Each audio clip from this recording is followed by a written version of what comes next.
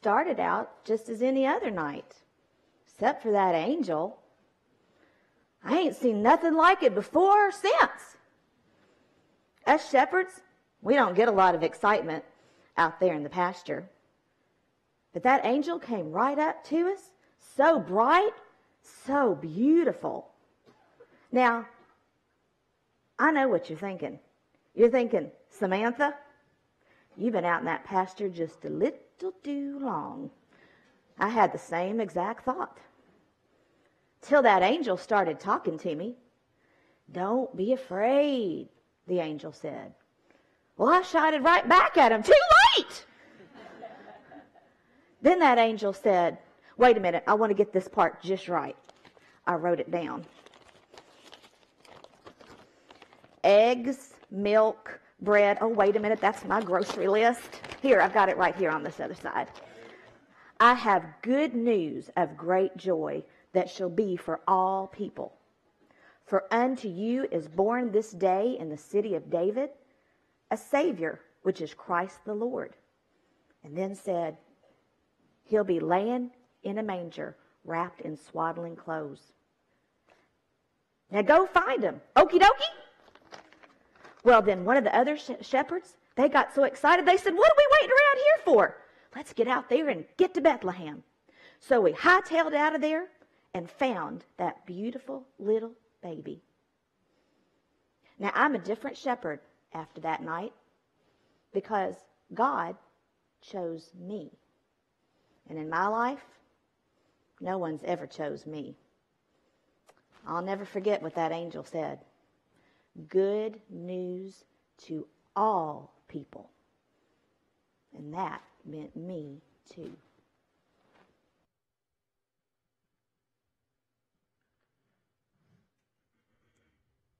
And in the same region, there were shepherds out in the field keeping watch over their flock by night. And an angel of the Lord appeared to them, and the glory of the Lord shone around them, and they were filled with great fear. And the angel said to them, fear not, for behold, I bring you good news of great joy that will be for all the people. For unto you is born this day in the city of David a Savior, who is Christ the Lord. And this will be a sign for you. You will find a baby wrapped in swaddling clothes and lying in a manger. And suddenly there was with the angel multitudes of the heavenly host praising God and saying, glory to God in the highest, and on earth peace among those with whom his favor rests. When the angels went away from them into heaven, the shepherds said to one another, let us go over to Bethlehem and see this thing that has happened, which the Lord has made known to us. And they went with haste and found Mary and Joseph and the baby lying in a manger. And when they saw it, they made known the saying that had been told them concerning this child. And all who heard it wondered at what the shepherds told them. I wonder what it means that God would send his Son to be born in a manger, and that the news would come from angels to shepherds, because shepherds weren't really very popular, and shepherds weren't powerful. Shepherds were the least of these. Shepherds were the last. Shepherds weren't very religious, at least they didn't get to attend synagogue, and they probably lacked the education that most people that went to synagogue had. So why a manger? Why a stable? Why Bethlehem? And why shepherds and angels? And why does the best news in the entire universe, the best news of all time, come to people out in a field who were the least of these first?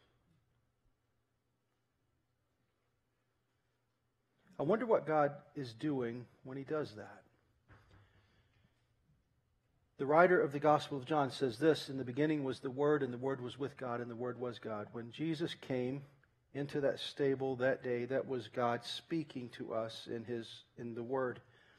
The literal Logos, the one that would translate who God was to the world, is born in a place, in a manger, in a humble and lowly place with the best news of all time, the greatest cosmic news of all time, given to the lowliest people in the most unlikely way. What's going on when God does that? Why does God do it that way? What's happening? I think it's true what Scripture says, that God resists the proud, but He gives grace to the humble. That when we humble ourselves before Him, that He'll be found by us, that He will meet us where we are. But I think it's also true, the bigger the palace, the harder it is to hear from God. Because in that region where the shepherds were, not far away, there was a tremendous fortress palace called Herodium. And Herodium was this amazing fortress palace that was built by King Herod. And it was less than 4 miles from Bethlehem. On a clear day, you can see Herodium from Bethlehem. It was a site where Herod had a military battle 30 or so years before the birth of Christ, and he had won on that high part of the plain there. And then to commemorate his victory in battle, Herod built a larger mound. It almost looks like a volcano looking from Bethlehem toward Herodium. And on top of that giant mound that looks like a volcano, he built a fortress palace. And it was amazing. It was crazy, crazy big. It was about 7 stories high at the highest point. It's already up on a hill you could see from Bethlehem, but on top of that hill he builds this fortress palace out of stone, and then against the stone walls he stacks up even more dirt, and then there's the entrance. You come up around the side of the hill and you have to come up a ramp and around past big towers and turrets before you can come into the fortress city. And inside this fortress city palace thing he has built, there are reservoirs for water in a land that's mostly arid and dry. And there's abundant water stored there, and there's extra provisions, and there's lots of rooms, and there's opulence, and it's incredible wealth that would dwarf anything we could imagine today. I tried to figure out, is there a government building in the United States that I believe would equal Herodium? And I just simply can't come up with it. I can't figure out if we have anything built in the United States that would equal the grandeur and the magnificence of Herodium, of this palace that this king built for himself just a few miles from Bethlehem. What does it mean that the news came to shepherds before it came to Herod? What does it mean that God would allow shepherds in a field who were nobodies to hear the news first? I think it means that God gives grace to the humble and He resists the proud, that the bigger the palace, the harder it is to hear from God. The more powerful we are, the harder it is to hear. The more puffed up we are with pride and arrogance in our own selves, the tougher it is for Christmas to come. If you're having trouble with Christmas this season and you're trying to figure out why the message of Christmas just isn't as fresh as it used to be, the place to start is in the heart. The place to look is within, and to see and to ask yourself, I wonder what kind of palace I've built up for myself. I wonder what kind of pride has crept into my life and is keeping me from this great news that used to mean so much, but now it's kind of grown dim. Because you can be really close to where Jesus was born and still miss the whole thing. Herodium would have been well known in that entire region. And that was only one of Herod's building projects. Herod was an amazing architect. He built all kinds of things, and he was skilled in the art and use of power. He was a puppet dictator king. He was owned by the Romans who occupied that territory. He was not a Jew, and yet he ruled over the Jews. He was from the clashing tribe of Edom, and if you know much about the Old Testament, you'll know that they were not friends with the Israelites. And yet this fellow was in charge of that region and in charge of those Jews in that place. So he was feared and reviled and hated, despised. I can't use enough adjectives for probably how people felt about him. And yet he was amazingly powerful.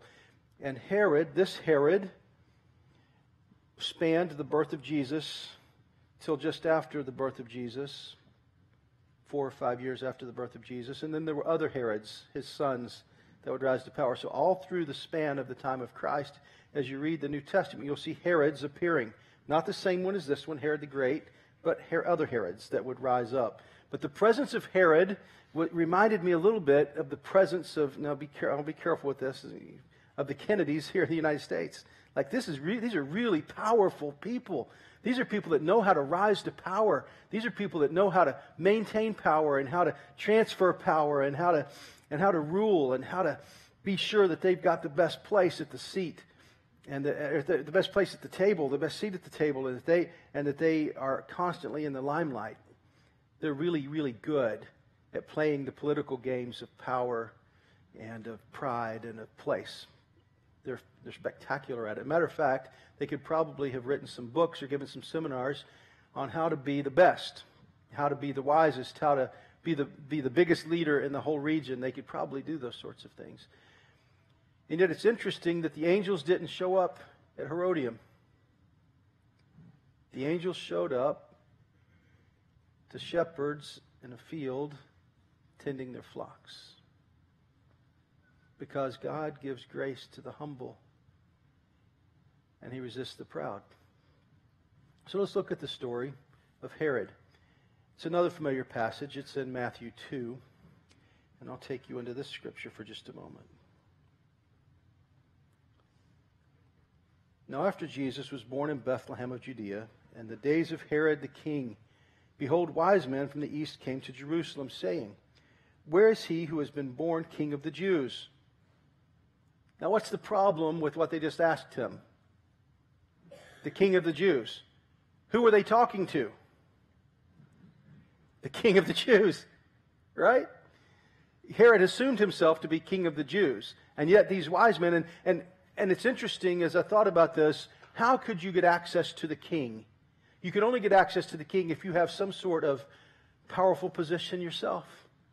So when these wise men appeared, they probably appeared with quite an entourage and quite a bit of power and prestige and pomp and circumstance that allowed them to be ushered into the presence of the king, the presumed king of the Jews, and they asked him an interesting question. Where is he who has been born King of the Jews? And I'm sure he wanted to say, well, you're looking at him. I'm here. I'm right here. For we saw his star when it rose and have come to worship him. When Herod the king heard this, he was troubled, and all Jerusalem with him. And if you had been under the reign and in the shadow of Herodium and his other building projects, as impressive as those were, you would have been terrified. Because when Herod is troubled, the whole kingdom is in trouble. This is an evil king. For as much as he was fantastic in his willingness and ability to rise to power and to assume power, he was equally tyrannical. And if you crossed his paths, he would not bat an eye to have you killed. He had his beautiful princess bride killed. Eventually he killed his own sons because he was threatened by them. This is a murderous, tyrant, dictator king. So when he's troubled, everybody's troubled. This is not good news. And assembling all the chief priests and the scribes of the people, he inquired of them where the Christ was to be born. They told him, in Bethlehem of Judea. For so it is written by the prophet, and you, O Bethlehem, in the land of Judah, are by no means least among the rulers of Judah, for from you shall come a ruler who will shepherd my people Israel. Then Herod summoned the wise men secretly and ascertained from them what time the star had appeared. And he sent them to Bethlehem, saying, Go and search diligently for the child, and when you have found him, bring me word that I too may come and worship him.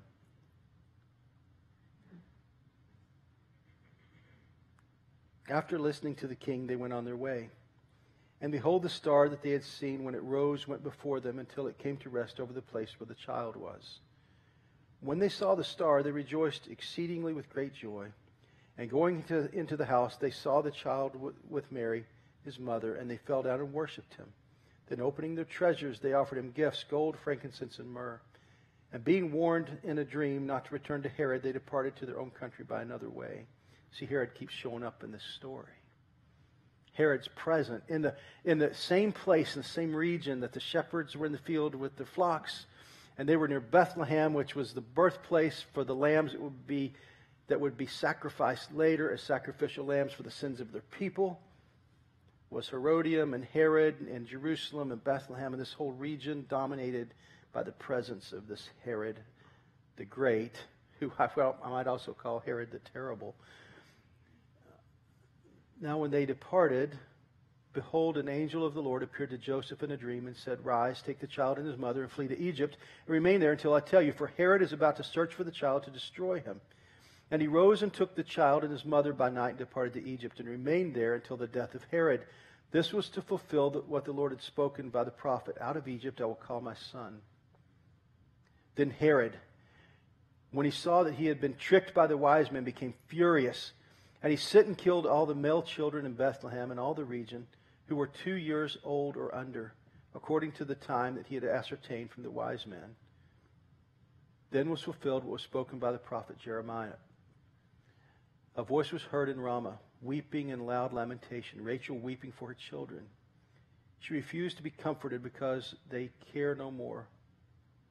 But when Herod died, behold, an angel of the Lord appeared in the dream to Joseph in Egypt, saying, Rise, take the child, his mother, and go to the land of Israel, for those who sought the child's life are dead. By the way, when Herod died, he arranged for many dignitaries in that region, many people that were well loved, to be killed at the same time of his death to be sure that people would actually mourn when he died. That's how brutal this guy was. This is how vicious he was. This is how power hungry he was. This is how over the top he was. For as skilled and magnificent as buildings were, his ruthlessness equaled its height and stature. It was amazing how ruthless he was and how skilled he was at building both. He was crazy good and crazy bad all at the same time. All wrapped up under the same person. It's interesting to me that Herod gets the news about the birth of Jesus through the wise men who come from far away. It's kind of like you hear about the Christmas party that your neighbor's having because you run into another friend at the grocery store a few days later and find out you weren't invited. Not that it's ever happened to me. Okay. Just saying. Maybe it's happened to you. I don't know. But Herod didn't get an invitation. This Christmas party he didn't get invited to. The down and out, the least of these, got invited to the first Christmas party, the great birth of the King of the universe. And the king of that region gets left out. So what's going on in this story? What is God saying to you and to me about Christmas and about how it comes and about how Christ comes and who he comes to? What does the message mean? God resists the proud, gives grace to the humble, that he comes to those who will humble themselves. 1 Peter 5 says that we should clothe ourselves with humility, that we should wrap ourselves up in humility, and we should let others be better than ourselves. We're instructed elsewhere to take the last seat at the table of honor and not the first. To go to the back of the line and don't just assume you've got the first place in the line, because Jesus said, he said the last are going to be first and the first are going to be last. And all throughout Jesus' ministry and career, you can see him choosing the weak and the last and the cast out and the cast off and the outsiders to make them insiders, while at the same time he opposes the insiders. He opposes the religious insiders. He opposes the wealthy insiders, the too proud for God insiders, the ones whose palace is too big to let God in, even though it's close to Bethlehem. It's interesting that both sets of people, both Herod and the shepherds, get the same news. There's a king that's been born. They got it through different avenues. There's a king that's been born. They get the same call to worship. And yet they have totally opposite reactions. And today I want to tell you, you and I have the same call to worship. We have the same call to come by way of the manger, to come to a humble place where the King of the universe was born, and to remember that God uses foolish things to confound the proud. That God used a manger and a cross to remind us that He gets His work done in ways that we wouldn't. That it's not by power or might that God's work gets done, but it's by the Spirit of the Lord. And that God can do His work any way He wants to, anywhere He wants to, however He wants to, through whoever He chooses to use. And He can send the news to whoever He wants to. My hope for you today is this. It's simple. That you would be humble enough. That you would clothe yourself with humility. That you would come out from behind your fortress palace that you've built where you're safe and secure from everything. Where you don't have to be bothered by the world's mud and mess. That you would come out from behind all of your pretense and your proudness. And you would make your way to the manger. And you would worship Jesus. That you would understand that God is close to the brokenhearted. He's close to the humble. He gives grace to the humble. But He resists the proud. That's my hope for you this Christmas. That in the days ahead, the few days between now and Christmas, that you would search your heart and see what stands between you and God. What stands between you and this good news. To look in your heart and see if the spirit of Herod lurks there. The spirit of Herod seeks to kill this good news. The spirit of Herod is in opposition to the news that it's the humble that God uses. And it's not fortresses and palaces that Jesus came to establish, but it was a movement that would move through the hearts of people that would humble themselves under the hand of God. So my hope is that you would choose true worship this Christmas over power and pride. That you would do what it takes to humble yourself in the sight of God. I don't know what that means for you. I don't know if this Christmas that means that you take an extra trip to a soup kitchen somewhere and you go be reminded that it's just the grace of God that stands between you and that. That you're fortunate and that all that you believe may have been created by your own hands is truly a gift from God. That everything we have came from Him and it all goes back to Him.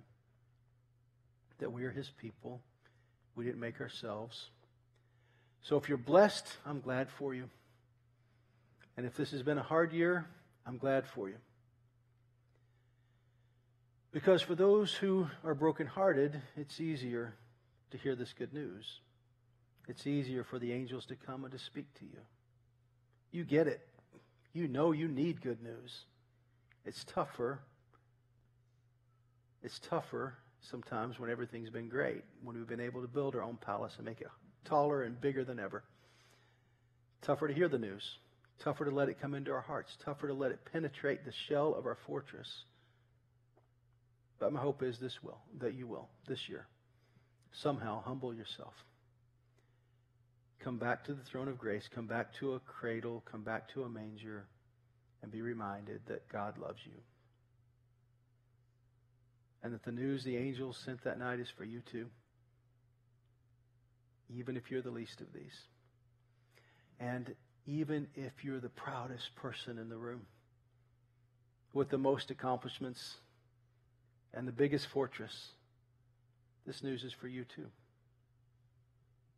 But you have a choice. Will you leave your fortress? Will you come to a manger? Will you kneel there? Will you come before that King? Will you humble yourself before him and say, man, I am yours, Jesus, and I want to be yours more than I want to be anything else. Romans 14:10 through 12 tells us this.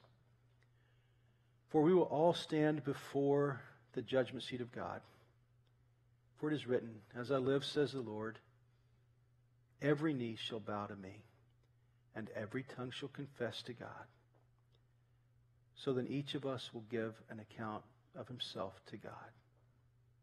See, every knee is going to bow and every tongue is going to confess that Jesus is Lord. You can do it now or you can do it later. But you will do it. You can choose now to humble yourselves in the presence of Christ, the King of the universe, born in a stable. Or you can resist and be proud and go your own way. And this news can bounce off of the shell of your fortress today, and you can leave here and miss Christmas. Or you can humble your heart.